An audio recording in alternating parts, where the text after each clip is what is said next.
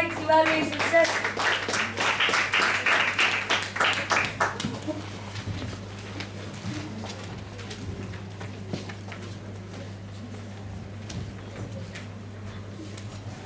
Respected Toastmasters, fellow youth leaders, and dear parents, a very good evening to one and all. Good evening. Today I will be conducting the evaluation session. Our evaluators will be evaluating today's speeches. They will be saying the good and be giving more improvements to the speeches.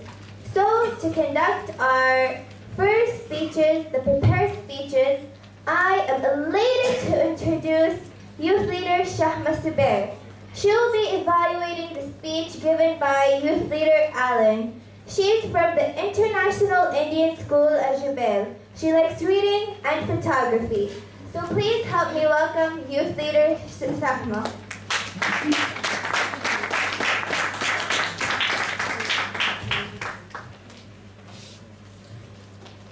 Respected Toastmasters, lovely parents, and fellow youth leaders, a warm good evening to you all. Good evening. And special good evening to Youth Leader Alan in particular.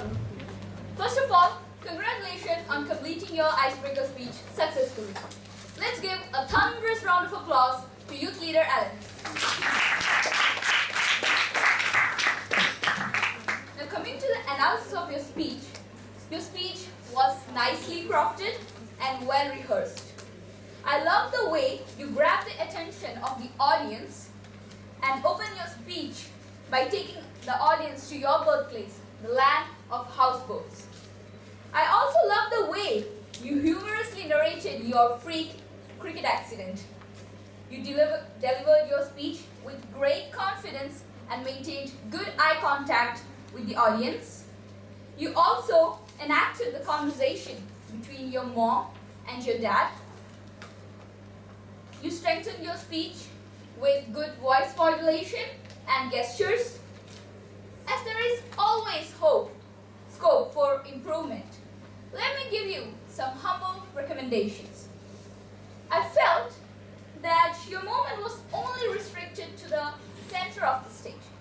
If you could have moved to the right and the left side of the if you have used the right and the left side of the stages, you could have established a better contact with the audience. Secondly, I felt that you could have made your speech more interesting by talking about your ambitions or goals and by interacting with the audience more. And thirdly, practice. Practice more and more and make full use of your mentor because practice makes a man perfect.